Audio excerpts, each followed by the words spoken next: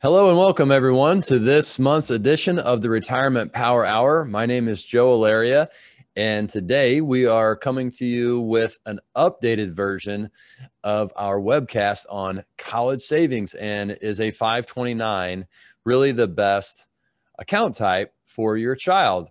So today we're talking about 5 different account types, which we'll get into in just a moment. But this will really help parents, new parents, parents that have children that are getting ready to go to school, to college. So we're going to cover a lot of good information today.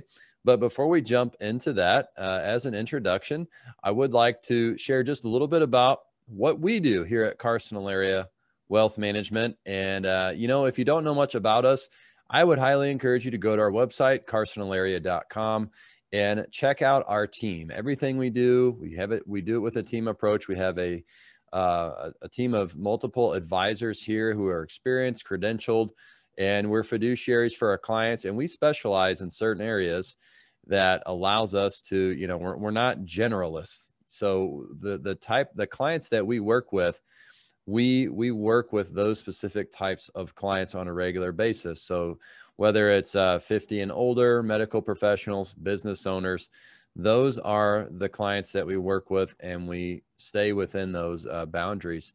So we know what you're going through if you're fitting into those categories. And we've got a small boutique style firm here. So we don't have 1,000+ clients per advisor.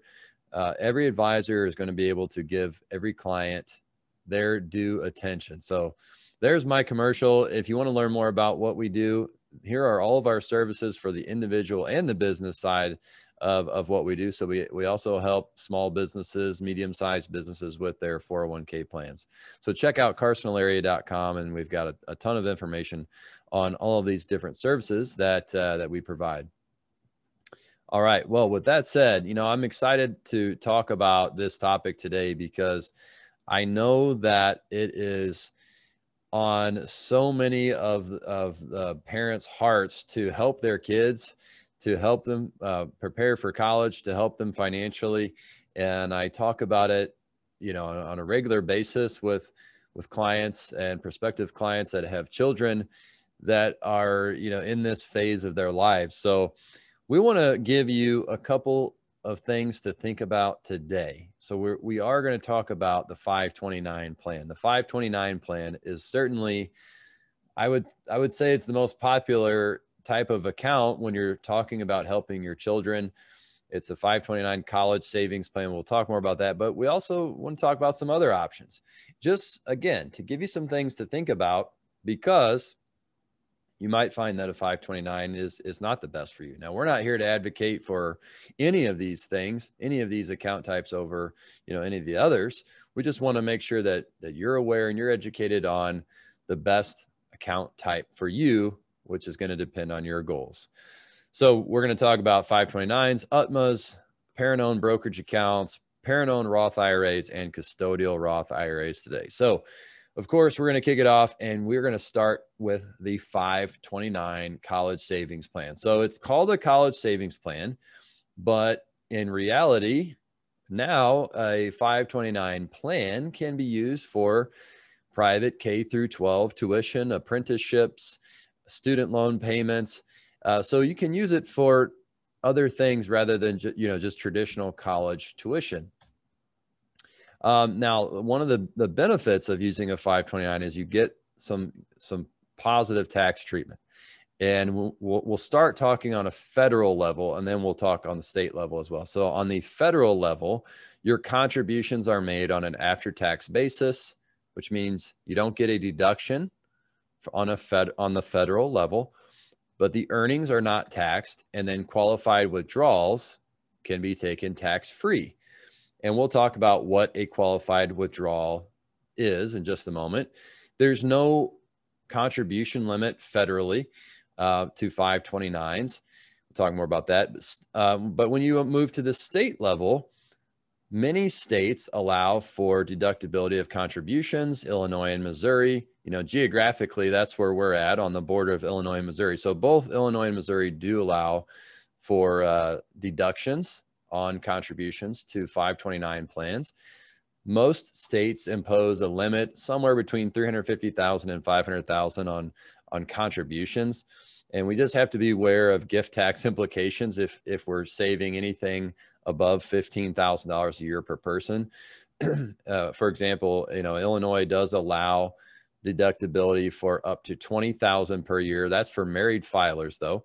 10,000 for single filers. So if you have a husband and a wife that each want to give 10,000, essentially, you're under the gift tax exemption amount here in 2021. So there's nothing to worry about there, and you get to deduct up to 20,000 in Illinois. So another benefit is there's no income limits. So you can't make too much money that will prevent you from saving to a 529 or contributing. And the beneficiaries can change within the family. If you have multiple children and the first doesn't need the 529, you could change it to your next child, or even to yourself. If your children end up not going to college, not needing the funds, you can, and you decide to go back to school, you can change it to yourself. And I've actually had that happen before with one of my clients who went back to school and used the 529. So it does happen. So those are some of the benefits. And I also just want to mention that contributions can essentially be made, it is actually on here, by multiple people. So it doesn't have to be just mom or dad. It could be grandma, grandpa, aunts and uncles, and friends, family members. It really doesn't matter. Anyone can contribute for the benefit of your child. And that would be awesome if you did have a bunch of people contributing. So on the withdrawal side, what is a qualified withdrawal? Well, or a qualified expense rather. So if you want to get the money out of the 529, it has to be qualified, or else a 10% penalty will apply. So qualified expenses would include tuition and related fees, room and board, technology, books and supplies. Some of the pretty typical things that you'd run into if you're going to a university. Now for room and board, as it says, you have to be half-time or more. And the university will set the off-campus room and board budget. So, there's some things to be aware of here, but in general, these are the things that you can use use a 529 to pay for. Now, what about a scholarship? And I get this question, every once in a while, or people will just say, and not even ask, they'll just say, well, I don't want to use a 529 because if my kid gets a scholarship, then that money is just wasted, and I think they're going to get a scholarship. Well, that's actually not 100% true, because if your child gets a scholarship, then you, as the owner of the 529, can withdraw up to the amount of the scholarship. You'll avoid the 10% penalty on that, but the withdrawal will be taxable. So the earnings that you made will be taxable. So a scholarship's not going to hurt you per se. And, if you get a scholarship, you're obviously saving a lot of money. So I wouldn't think that's a reason to not use a 529. Okay. But in general, we're going to talk about a few themes here, and the themes are control, right? So who has control of the account? And in this case, a 529, you, the parent, if you're setting up the 529, you get control of the account. You're the owner. Your child is the beneficiary. So the child does not get to decide when to spend the money. You get to decide. Now, it has to be for qualified expenses, but there's no concern about your child pulling the money out, and spending it on something else, even when they become an adult. The other thing is flexibility in use, flexibility in what you use the money for, when you use it. So again, the upside here is that you get some tax benefits with a 529. The downside is you have to use a 529 for specific things, or else you'll pay a penalty. So there's not as much flexibility, but that's typical when you're getting these tax benefits. But control is one thing that we'll continue to look at. So let's look at the second type of account that you could use to help your children financially, and that would be the UTMA account. So this is a custodial account that is, it's for the benefit of your child, but it is controlled by the parent until the child reaches the age of majority. Okay. There is no designated purpose for the UTMA, meaning it doesn't have to be used for education. There are no rules around what it can be used for. It can be used for anything. So there's complete flexibility in use, but the control here will go to your child when they do hit the age of majority. So you're in control until they become an adult, and then they're in control. And so that's a big thing to think about here. If you are concerned about your child and how they might choose to spend that money. So maybe you're not primarily concerned about helping with college and you want to provide your child with more flexibility in how they use the funds. Maybe you'd like to, maybe you're thinking they can use it for a wedding. They can use it for a down payment on a house, something like that. And you don't want them to be boxed in to using it for college education. Well, beware that you could have the best intentions, and with an UTMA, when they hit the age of majority, they can take it all out and buy a nice brand new fancy car, or go gamble it away at the casino if they wanted to, because they're going to be in control, even if that's all your money that went in there and you started the account. Now, there's no annual contribution limit for an UTMA, but again, gift tax considerations will apply. So you want to make sure you are aware of the annual gift tax exemption amount, and you can give up to that amount each year. It's around $15,000 right now. You can give up to that per parent with no tax consequences, essentially. So, that's a pretty fair amount of, at least in most cases I've witnessed. And then lastly, but utmost, they can make it more difficult for the child to qualify for financial aid. So that's another big thing. If you're planning to get some financial aid, utmost can make that a bit more difficult. So you have flexibility. Doesn't have to be used for education, but that control piece is a little bit, it could be concerning for certain parents. If you're concerned about how your child might spend the money, then this might be a concern. And then we have one more point. Obviously, it's less tax advantageous. So in an UTMA, you don't get those tax benefits of a 529. This is a taxable account. So that means that your money goes in after tax. You are taxed every year on dividends and interest. And then as you sell any positions that are up, you may have capital gains that you have to pay taxes on. So it's a taxable account. There's no tax benefits, and that's why you get the flexibility. There tends to always be a trade-off. One thing, though, I did want to point out, the first $2,100 of unearned income in, for the child is maybe tax-free, but anything over that would be subject to the parent's tax rate. So while this isn't as friendly from a tax perspective, I usually would, tell clients, these accounts, they don't tend to be very large. Now they might be. You might just be throwing a bunch of money in there for your child's benefit. So, it could be that they are large accounts, but in a lot of cases, there might be a few $1,000s in there. So the taxes that these accounts are spitting off are not typically very high. So just keep that in mind. It is a taxable account, but the taxes may not be very high. But you also need to be aware of where the parent's tax rate is. If you can control and make sure that the unearned income is below 2,100, great, because then you're going to be not paying any tax on that. So we've got the 529, we've got the UTMA, and the third type we're going to talk about is a parent-owned brokerage account. So what's a parent-owned brokerage account?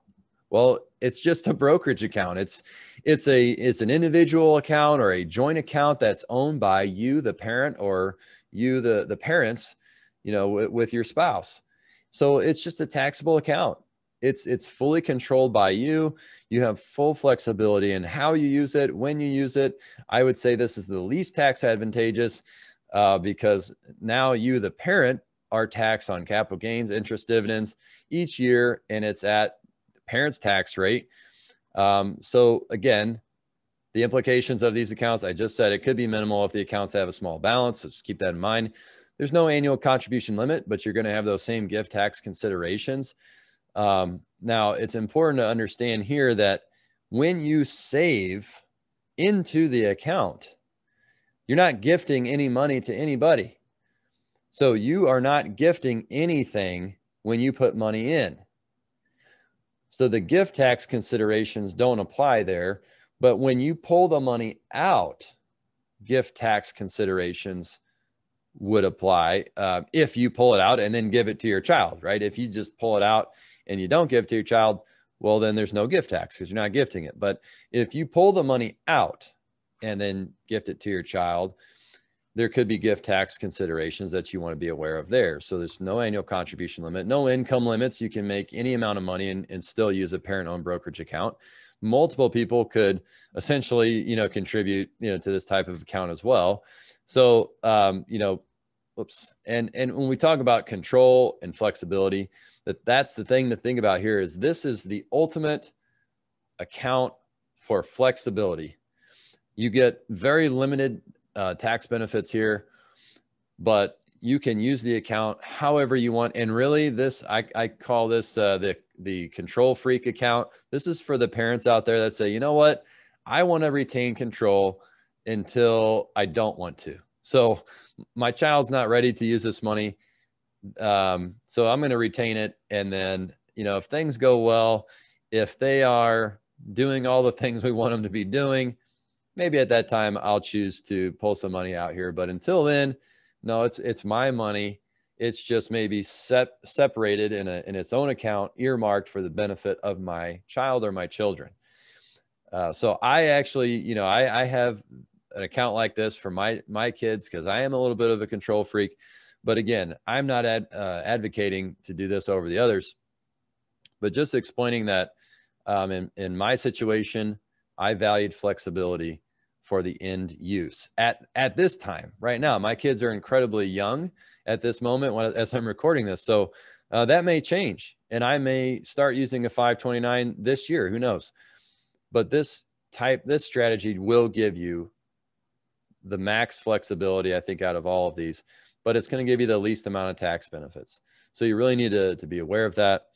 But it is an option. It is an option.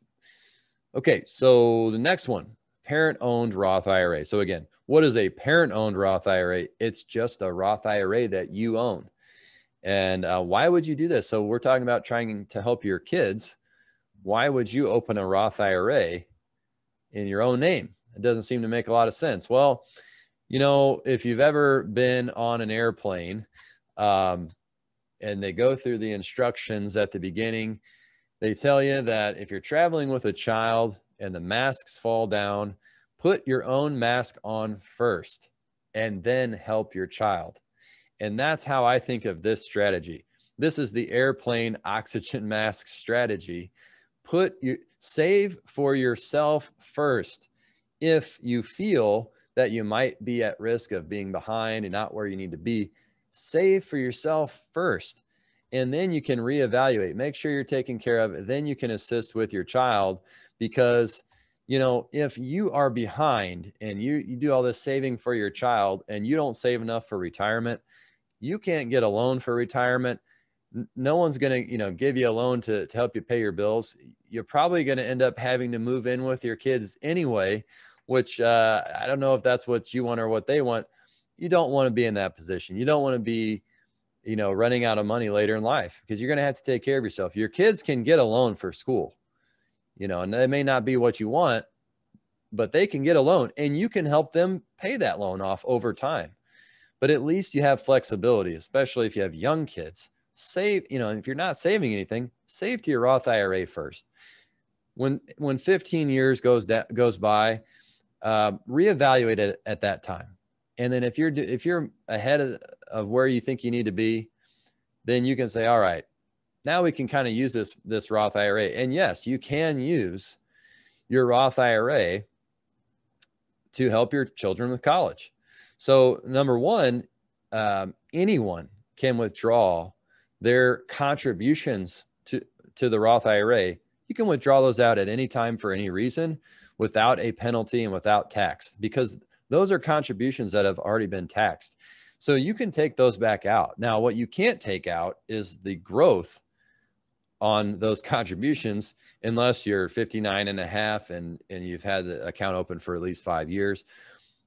If you do it at that point, now it's taxed and there's a 10% penalty on the earnings. So you can use it, you can pull it out and use it for any reason. If you have no other money saved up, you would be able to tap your Roth IRA. So to contribute to a Roth, though, you need to be under certain income limits. So you have to look those up, based on if you're married or if you're a single filer. So if you make too much money, essentially, you can't use a Roth IRA. The contributions have to be made with earned income. You have to have earned income to contribute to a Roth IRA. So that's something to be aware of. So if you're retired, for example, and you don't have earned income and you're living off your investments or some other means, then you can't contribute to a Roth IRA. Maybe you're living off of passive income from real estate. You can't contribute. That's not earned income. Annual contribution limit of $6,000 per year, or $7,000 if you're 50 and older, and these are 2021 limits. So again, you do have the potential for tax-free, penalty-free withdrawals of your cost basis at the time the child goes to college. And then you could even get exceptions for, taking out, if you are going to use it and can prove that you're using it for college expenses, then there are exceptions to a few further exceptions to the 10% early withdrawal penalty. So it's not a terrible option. The last option is a custodial Roth IRA.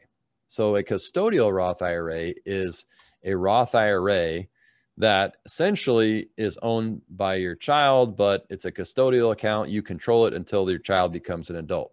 And as I have here, this could be a good option if college savings is not your primary objective, but you do want to help your child financially. So I don't know, that it may not be you, but if that sounds like it might be you, then this could be a really good option for you. So a parent can contribute to the child's Roth IRA, but the child must have earned income. So this might be a summer job, or even services done around the house for a reasonable fee. You got to speak to a tax specialist on this. You got to do a good job of documenting this. But if the child has earned income, then they can contribute up to $6,000. If they make $6,000 a year, they can contribute $6,000 to a Roth IRA. And this is a 2021 limit, so that could change. And then, of course, you get the tax-free growth, tax-free withdrawals on the earnings and contributions at 59 and a half, and you got to follow all the other Roth IRA rules. But this could end up being the most impactful strategy of all the strategies that we've talked about if your child ends up leaving the money in the Roth IRA until they retire. Because if you think about it, it's just compound interest in time. And when let's say you put money in the Roth IRA for your child when the child's 15, 16, 17, 18, and they're working, imagine that they keep that money in that account for 50 or 60 years. They pull the money out when they're in their late 60s or they're even their late 70s. And just your couple $1,000 contribution could amount to hundreds of thousands of dollars with all of that time. If it's invested, properly and prudently, it could, the compounding on that is much more impactful than any other strategy we've talked about, because it's such a longer term strategy. And as I said here, the child could still make withdrawals of contributions during college years with no penalty, no taxes if needed. Certain exclusions or exceptions to the 10% could apply when using this for college. So we talked about the FIAC 29, great tax benefits, not a lot of flexibility. We talked about the UTMA. You've got a lot of flexibility, not a lot of tax benefits. The parent-owned brokerage account, you retain full control, right? As opposed to the UTMA where you're going to give up control at some point. The fourth option is that parent-owned Roth IRA, which obviously you're still in full control, but it's not ideal to use for your children's benefit, but you got to take care of yourself first. And then the last but not least, this custodial Roth IRA. And again, so who's in control of the custodial Roth IRA? Well, you are until your child becomes an adult. Then you're not. So the child could take the money out when they become an adult and pay a penalty on it, which wouldn't be wise at all. But hopefully you're counseling them. And if you're our client, then you know that we'll gladly help counsel your children as well to help them make good decisions with their money. And then I had to throw this one in as well. This is not something that I would consider a good option for college savings, but unfortunately I hear about it pretty frequently, and that is whole life insurance. And I'm just going to be direct. This has to be one of the worst options I've ever heard for college savings. And I'll explain right now. First of all, whole life insurance is a life insurance contract that has a cash component to it. The cash can grow over time. I'm not saying that all whole life insurance is bad. What I'm saying is that whole life insurance is a terrible option for college savings. And often these policies, and I've seen plenty of them, but it often takes 10 to 15 years to break even on the cash value versus what you paid.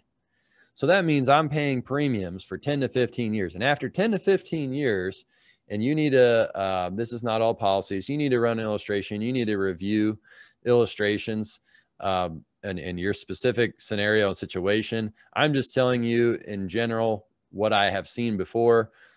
10 to 15 years to break even. So after 10 to 15 years, my money hasn't grown, or I should say at that break even point, your money hasn't grown at all. You just have cash value equal to what you put in. And so forget growth. It takes that long to just have a cash value equal to what you even put in. If you use any of the options that we talked about, your break even point is immediately. You immediately have the cash value equal to what you put in any of those previous options. So, I just don't see how whole life makes a lot of sense. Plus, you're talking about conservative growth rates expected after that break even. So, you probably have 15 to 20 years for this money to grow. And if it takes 10 to 15 years to break even, then you have 5 to maybe 10 years of growth. And we're talking conservative growth rates. And I think any life insurance agent who recommends and sells a lot of whole life, I think has to be honest and say that, whole life is not a replacement for stock growth, but it's more commonly compared to bond growth. And so that's conservative, those are conservative growth rates that we would expect after that break even, which takes so long to get to. And then when you do take withdrawals, they're either taken as a loan that has to be paid back, or would be taken as a partial surrender, which could come with surrender charges. I mean, you have to look at the contracts, but I cannot see any reason to use whole life as a tool for college savings. But don't worry, if you've been sold a product, a bill of goods, we can talk through it. We can help you evaluate it, and there might be a way for you to make adjustments and kind of cut your losses potentially. But that's something you need to have reviewed if you're sitting on a whole life policy right now that was sold to you as a way to save for college, because I just think there are better ways out there. All right. Well, I didn't hold back on that last one, but I hope this was helpful. We covered those 5 account types, and we do have a blog on our website. So if you go to CarsonAllaria.com, you can read more about all of these different options that you might have. And the biggest thing is, if you're at this point where you need to make a decision and you don't know which way to go, this is just an introductory method for you to learn a little bit. But reach out to us. We'll give you a free retirement assessment. We'll give you a free assessment on how to help your kids financially. But, we are here. We do offer that. So there's no obligation to you. Reach out via email or phone. My email is on the screen. Our phone number is on our website. It's also, I'll give it to you here, 618-288-9505. 618-288-9505. And I very much appreciated the opportunity today to go over this. And stay tuned, because every month we present the Retirement Power Hour, usually the last Thursday of every month. And so that's what we'll continue to do. But if you miss these webcasts, go to CarsonAllaria.com, go to our resources tab. If you look at webinars, they are all sitting there for you to go back and watch again. You just have to register and you can watch every single one of them if you'd like. And we cover a lot of different topics. So if you have any ideas, things you'd like to see covered, feel free to reach out. And don't forget to share with your friends, with your family, anyone who might get value out of these webcasts. With that, we covered a lot of material. So thanks for watching if you're still with me. And I hope to hear from you, talk to you soon. And hopefully you can join us on our next month's edition of the Retirement Power Hour. Thank you all very much and have a great day.